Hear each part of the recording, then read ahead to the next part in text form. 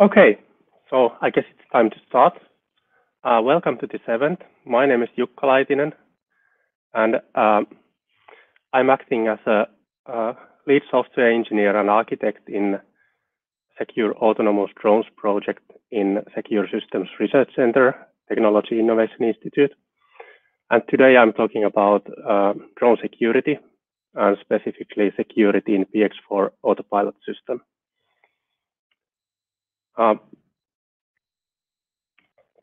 So these are my topics today. First, I will give a short introduction about why I think security is really crucial and important for all of us to take into account very shortly. Then I will go through some of the security challenges with current off-the-shelf flight controllers. And the main topic is how we have added some security features into the PX4 Autopilot in SSRC, specifically added memory protection, crypto interfaces, and signed boot support. And then finally, I will give a glimpse of our secure RISC-V based flight controller hardware, which we have also ported PX4 and NATEX on it. Okay, first about the security focus. Why do we need to care about the security? So this is nothing new to anyone listening to this presentation. So the number of drones in the world is growing exponentially. This is really fast growing business. And there are new use cases invented for drones all the time. Some of those use cases were presented by Dr. Lorenz Meyer and my boss, Dr. Tiki Takar, in his speech later on.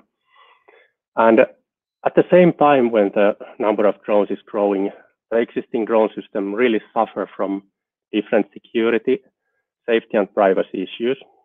And the most obvious threats are the same as they have been for years already. So the drones can be hijacked by attacking the radio channels or hacking into Wi-Fi of a companion computer of the drone, and so on. And other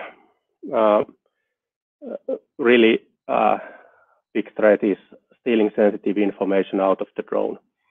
So if the drone gets into wrong hands, it contains all the photos and video feeds and everything, and it can really be something that needs to be protected to protect people's privacy and even safety.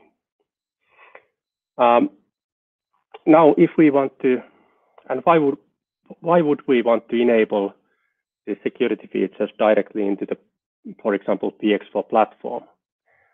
Simply because anybody who makes a product out of PX4 or any other drone platform will need to take security into consideration. And it's actually huge work to implement all the security features. So implementing it straight into the PX4 will make drone development easier for anyone using PX4. And it will also draw attention to the security needs. So when there are those features available, people maybe start thinking that why they are there, and maybe I should use them, and so on. And ultimately, we will increase the safety, public safety in general, when there are less unsecured drones flying.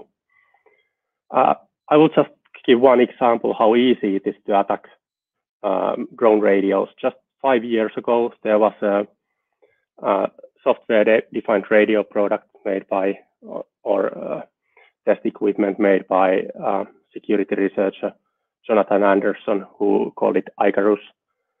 And that device could capture any drone using Spectrum DSM radio link for RC in less than a second. And that same mechanism for using software-defined radios can be used still today. And then there are other means of attacking Wi-Fi and those other stuff. But I guess that's enough for this topic.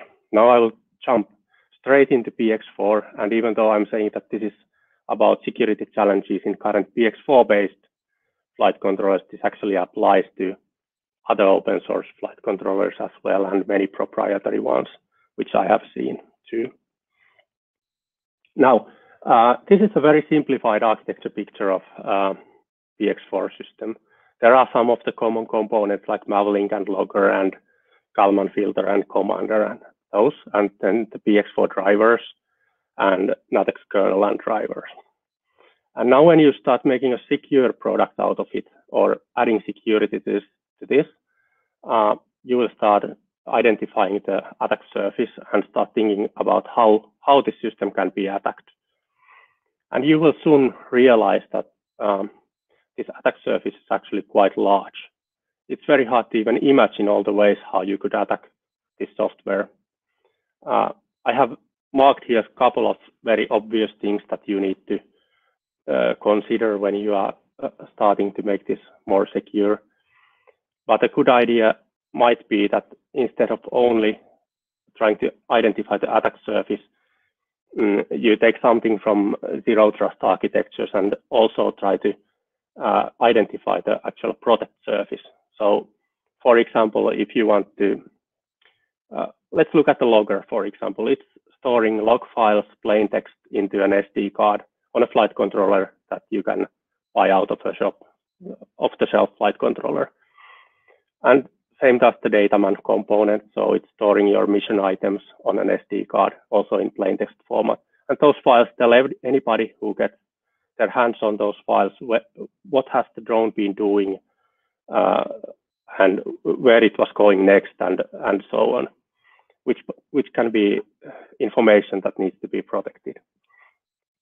Another thing is, of course, capturing the telemetry link. You might have a telemetry radio transmitting mavlink directly to your ground station, or you could route the mavlink through your companion computer.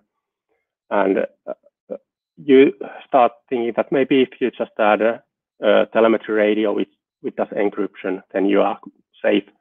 Or maybe you think that the mavlink cannot be accessed if it just goes through your companion computer and via some Wi-Fi link to somewhere else. This is typically not quite so simple. So if you really want to protect, for example, log files or dataman files, a good idea is actually to encrypt the file itself and keep the private key for decryption out of the drone completely in some safe place.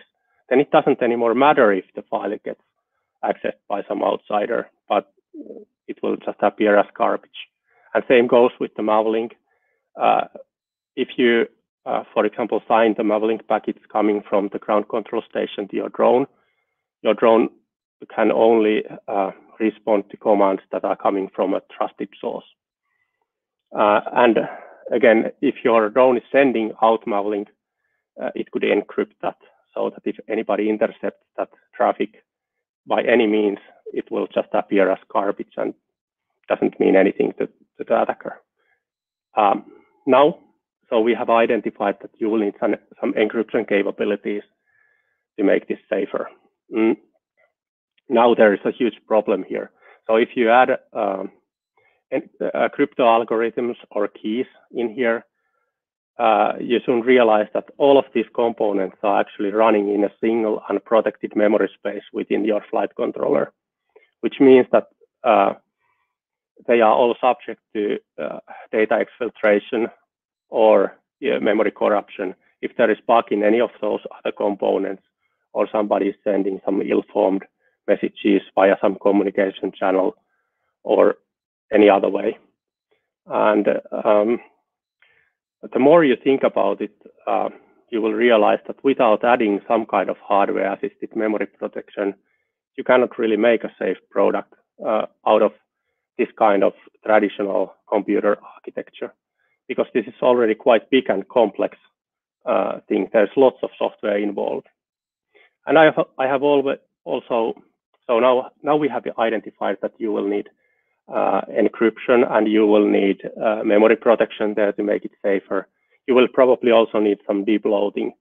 I have marked Natex shell there. Typically, off-the-shelf PX4 flight controller, they, for example, execute a script during boot up directly from SD card if the script happens to be there. So anybody can put any script on the SD card and it gets executed. Or you might have removed the debug connector from your product, but left some UART pads there on the PCB or such. So deep loading is one thing that you will always need to do as well. But at least those three things you will need to take care of. And now I will move a little bit forward and look at the typical hardware that is used nowadays. So these off-the-shelf flight controllers are built typically around microcontrollers, which are not really, they are great, but they are not really meant for making a secure drone product, which is very complicated and big software. Those top-end flight controllers currently are using STM32F and H class microcontrollers, and they typically don't have hardware accelerated encryption or signing mechanisms. Some models of STMs do have those, but typically you lack the software support, so it's pretty much useless. Typically there is no secure storage of any kind, but the security of any secrets relies on putting the secrets into flash and using some readout protection mechanism in those. And then there is low CPU powers. You can't really add any software-based cryptography or machine learning stuff or anything like that into the flight controller. And then there is a MPU for memory protection, which is great for a firmware that is very static, and you can easily sort of pre-allocate all the memory areas there, what is where and what needs to be protected.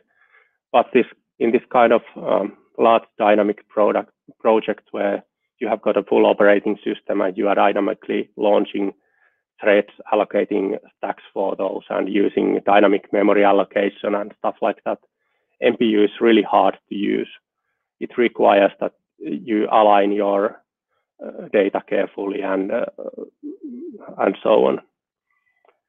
Well, enough of those microcontrollers.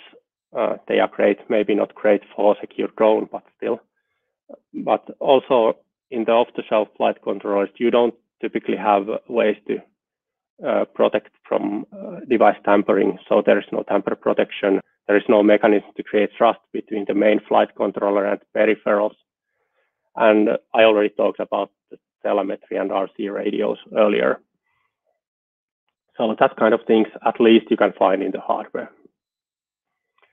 So moving forward, we started to tackle some of those problems in software in PX4 in SSRC, because we are building our own secure drone software base. And this year we have worked on these three things. So we have enabled memory protection, some level of it that works also on those STM chips and current microcontrollers. We have implemented some crypto interfaces into PX4 firmware so that you can actually do cryptography from the modules like Logger and Dataman and those ones. And we have also enabled signed boot support. Dr. Tiki Takaro already mentioned these in his presentation earlier, but now I'm going through these three ones in detail one by one. Well, at least give an overview of them, maybe not in detail. So this is the memory protection picture. NATEX protected build means that the memory space and application are divided in two categories. Some of them are running in user space, and any component running in user space can only access the memory of other user space components. So they are restricted inside the user space here. Then the trusted components can be put into the kernel space, and anything running in the kernel space can access all the memory in the system, including the hardware registers and stuff like that. And now we can more safely put our crypto in place, because we can put our crypto in the kernel space, and it will be isolated from, for example, Mavlink running here or some other components that are less trusted. So Mavlink cannot directly access the memory of our cryptography anymore.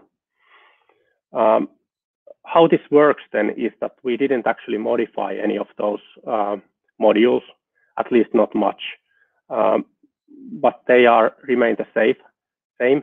But the thing what we did was that these things communicate with each other via micro-orb interface, which is a central piece in PX4 architecture. And we created a micro-orb user interface here. It implements the same functions than the actual micro-orb that is running entirely in kernel space. So we just link all these applications against this micro-orb user interface in the user land. And now they can work through the micro-orb just the same as before, but this actually works through a call gate through this IOCTL interface to the kernel side. So there is a defined interface now via which these guys work with the micro-orb. And we did the same for some other things like high resolution timer, and actually there is also in crypto backend, there is this interface present. And the idea in this is really that we didn't change much and we didn't break any of the existing functionality.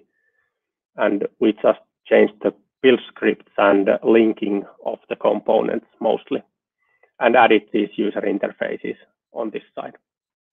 And now these modules can be actually moved from the user space to kernel space. For example, if you want to increase flight resiliency, you could move also the estimators and controllers to kernel space, which in theory gives you the possibility that you can even shut down the user space completely and reboot it in extreme case. But well, that's more theory. And we are not leaving this memory protection exercise here, but we will also continue with implementing the memory protection using full MMU, at least internally in SSRC. So we will be utilizing NATEX kernel build and run each module as a lightweight process. The picture will be pretty much the same as before, but in addition, now every component in the user side is separated from each other as well. The kernel side stays pretty much the same. And now the problem is, of course, that this is not doable with any of the current flight controller hardware because there is no MMU in there. So we will require some MMU capable hardware and more memory, and also some more CPU power. But I will come back to this later in this presentation. Then the second thing that we added here was the crypto interfaces. So this is a 3-layer interface. On the lowest layer here, we have a crypto backend, and we defined an interface for crypto backend. And the idea here is that you can implement your own crypto in here. If you have a hardware accelerated crypto available, or you have some secure element, you can just create your own implementation here, which just implements this same interface. And it is then just a plugin to this system. And in the middle layer, we have got an operating system dependent layer. And the main reason, for example, in NATEX build here, is to actually implement the call gates in memory protected build. So when you are accessing crypto from the modules, you want to go all the way through to the kernel side to actually run the implementation on the kernel side. But in this operating system dependent layer, you can also do other stuff like if the operating system is giving you, for example, random number generator or some other stuff that you need for the crypto, you can take them into use here. And this layer also defines the actual interface towards the applications, which is a C++ class, which has just some basic functions to encrypt and decrypt and sign and do signature check and create keys and stuff like that. And you can just use this interface in your component like Mavlink or Logger or any other module or application in PX4. And really the idea is that you can use the crypto on high level and you don't need to care about on which operating system it runs on or what is the actual backend implementation for the cryptography. going to another operating system or going to another hardware, you don't need to change your modules. And the third thing that I wanted to present here was this signed boot support. And this is actually quite simple. This is basically what happens here is that you just tell the build script that you are you want the image to be signed, and build script calls a signing script that adds a signature to your image. And in addition, you will be adding a table of content here, which tells the bootloader then when the device is booting that, what to do with each part of this firmware. So in the simplest case, you will have just the PX4 firmware here, and you will have a signature here, and then two descriptors in the table of contents. One telling that the firmware starts here and it is of this size, and bootloader should use this key to verify the signature, and the signature can be found in this descriptor, and this other descriptor will then tell that the signature is in here and is of this size, and maybe something needs to be done to that before, and so on. And this signed boot support is actually implemented for the old bootloader that resides in the bootloader repository for the older flight controllers, and it's also implemented for the NATEX-based newer bootloaders, for example, for the STM32H7 based flight controllers. Yeah, so that's pretty much about the signed boot support. And now I want to present our RISC-V based flight controller project, which is really cool. So as I mentioned before, we saw some drawbacks in current flight controllers, and we want to enable some applied research and research with the secure flight controllers, and we want to give some more tools to do this. So we took this micro-semi polar fire SoC, RISC-V SoC, which is really performant 64-bit 4-core beast, which does all the cryptography functions that we might need. It has got the memory protection. It has got four application-grade CPUs with MMU. It has got the hardware accelerated cryptography. Actually, the micro-semi promises this to be defense-grade security. It has got root of trust, anti-tamper protection, all of these things. And because it's totally overkill for just running a flight controller, we can put flight controller on just one of those application-grade cores, and there will be 3 other cores free. And there is a mechanism that we can actually run Linux and ROS2 even on those remaining 3 cores. So we can make a full flight controller plus companion computer thing with this single SoC high security device. And it has even got an FPGA for more advanced features. And for example, we have added some, we have also added some legacy stuff there, like PWM blocks for running the motors. Most of the stuff, most of the buses and stuff that we need is actually already there in the SoC. And this is also all public work, at least the basic port of this NATEX and PX4 for this Polar Fire. So you can find it in this GitHub link.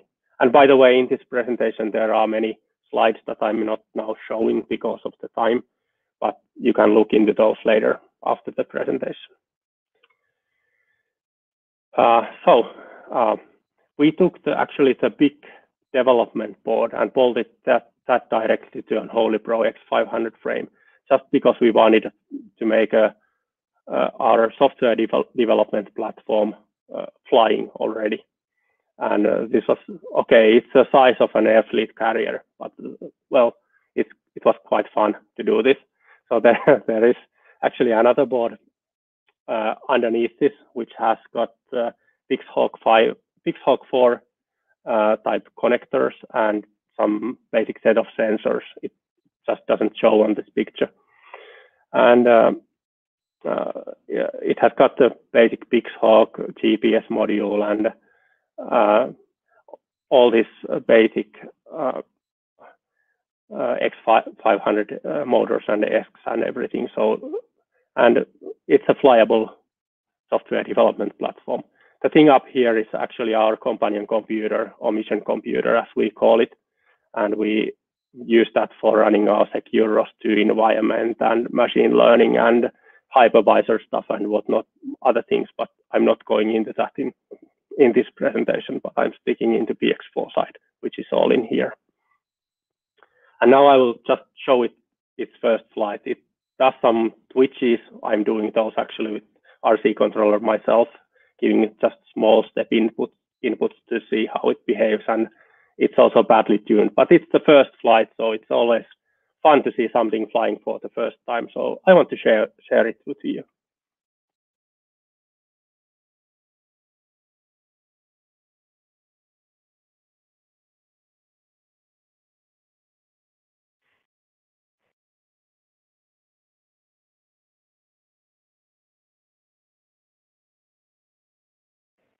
Right. That was cool. At least it was really cool when we did that for the first time. Now we are not leaving the hardware side in there, so we will continue on that, and we will take a next step. So we have ordered some system on modules from RES Embedded, which is a small embedded module containing the PolarFire SoC FPGA and memories and some other stuff needed to run it. And we are designing our own custom carrier board, which contains then the FMU V5X compatible connectors and some Ethernet connector and basic set of sensors, and then a connector for same sensor port that is used in those FMU devices. And then we will wrap it up with some mechanics to make it a real research capable, nice flight controller unit. So this will be about size of approximately 5 times 10 centimeters and few centimeters high box, which is then capable of running PX4 on NATEX and Linux at the same time, or just one of those, and gives us really good opportunities to do all kinds of applied research on top of it. And on the right side, there is a block diagram of this SoC, so you can see what all is there available in the SoC. So it's really cool thing. So I think I'm 1 minute ahead. I will stop here. Thank you. And to participate in security development in PX4, please, if you have something to contribute, please come to the Drone Code Security Special Interest Group. It's a group that is specifically looking at the security things in PX4. And if you have any questions about this presentation, you probably have. There are already some questions. I will address those soon. Let's talk about this after this presentation now, and you can always contact me in PX4 Slack and by email. My email address is here. Okay, so thank you. And now let's go to the questions and answers.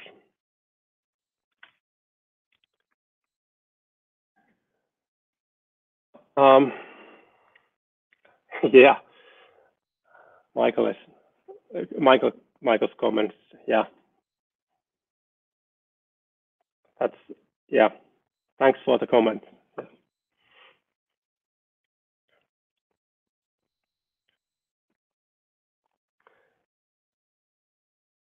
And there is a question about key for the image verification of the boot image is stored in the secure storage element according to your schematic. Where exactly is this element? Okay, so this is a good question. On some of the latest FMU designs, there is actually a secure element specified. That schematic was a conceptual one. For image verification, you don't actually even need to have any private secret there.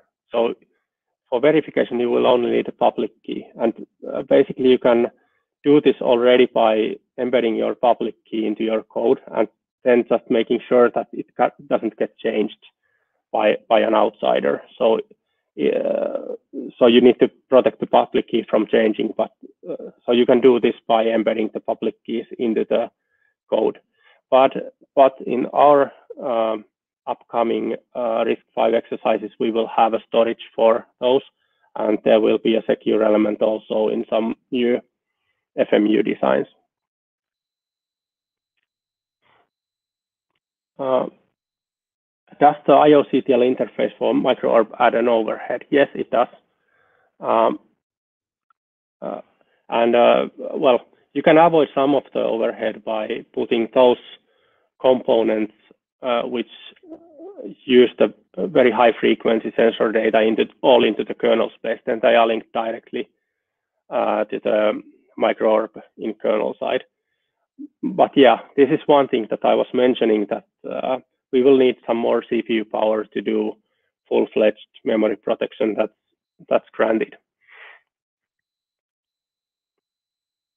And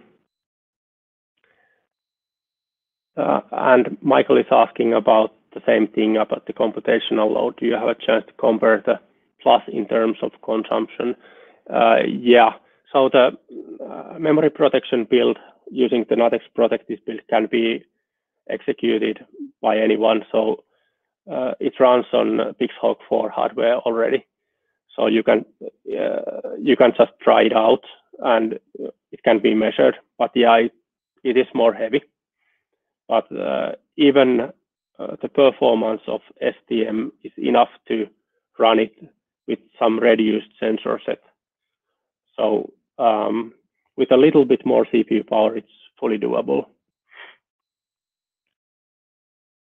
And does encrypting the ULOC can work without need for full encryption of the firmware? What are the overheads? Encrypting the ULOC works in a way that it is using Jukka-20 algorithm for encrypting the data. That is a symmetric, very lightweight crypto algorithm. But then, as it is a symmetric key algorithm, you will need to somehow exchange the symmetric key. So it works so that when you start the logging, it actually generates the private key with random number generator, and it's not storing that anywhere, but it resides only in the memory, and in protected build, it would reside only in the kernel side memory. And then you exchange a key by encrypting that key with RSA and storing that encrypted key on SD card, so that when you take out the encrypted ULOG and encrypted shared key, you can decrypt them later then with your private keys, which are not in the drone. So yeah, you can do that without full encryption of the firmware. And the overhead is actually quite small. It adds some 5 to 10% of CPU load when you do the encryption with the Jukka-20, or it's actually X-Jukka, so it's using 24-byte nonce values. But yeah. Could you, Matthew, a little bit tell more about the question? Is that board available for download? So which board are you referring to? Are you referring to code some board configuration for PX4 or hardware schematics or what?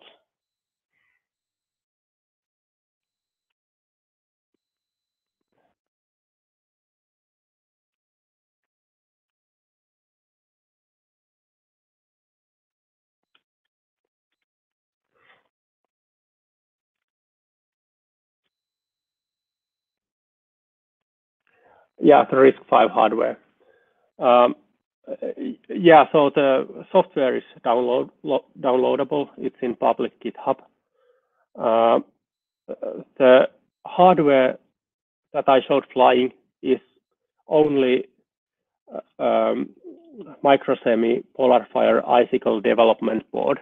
So that is something that you can buy from anywhere. So it's public, and you can just go out and buy it. The sensor board that we added to that is that we made by ourselves. It is a small board that looks like this, but it doesn't have anything but a couple of sensors attached to the SPI and I2C, and then those connectors. So there is nothing strange there. But I cannot answer whether the hardware schematics will be available or not. But the software is all there.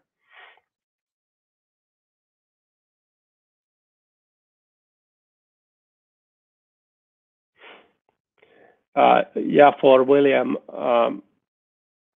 just Google for Icarus software-defined radio. You will find information about that. It's somewhat old, but you will find more links about the topic. And I think I also added some links to the presentation.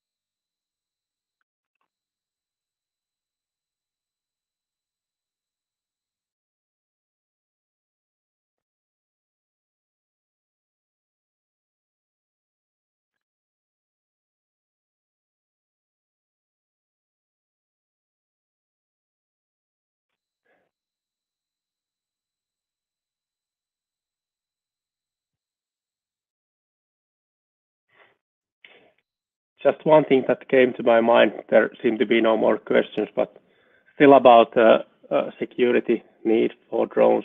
I just remember one incident. It was an accident though, but it was just 6 years ago when I was watching some, it was a World Cup slalom event, and there was a drone carrying a big and heavy television camera falling down, almost hitting one of the skier.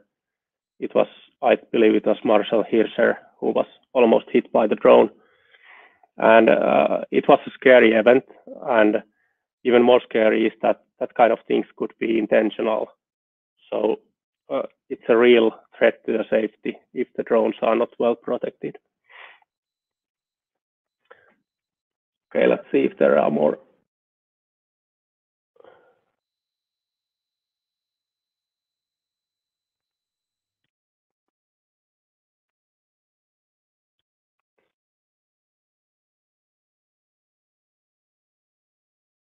About the plus in battery power consumption over the mission time. I would say that that's insignificant.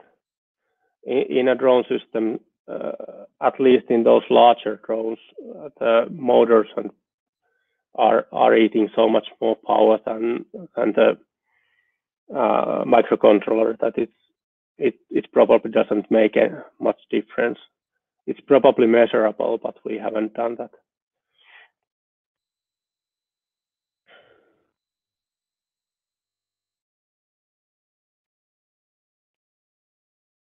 But it's a good point.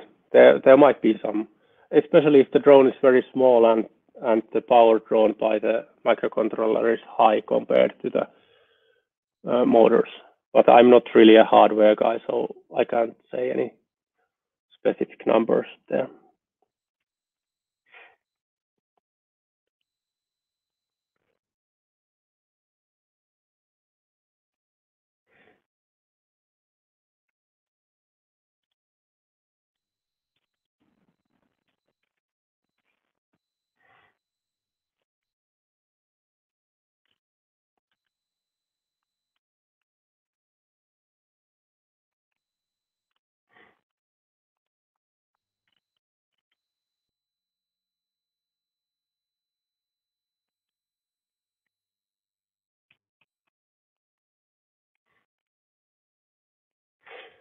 Okay, but if there are any more questions coming, please just you may send me email or you may contact me afterwards. I won't probably be in this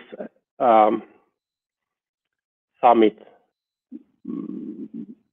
all the way through because it's getting quite late here already. It's almost midnight. So I will be back in the summit tomorrow then. So thank you all.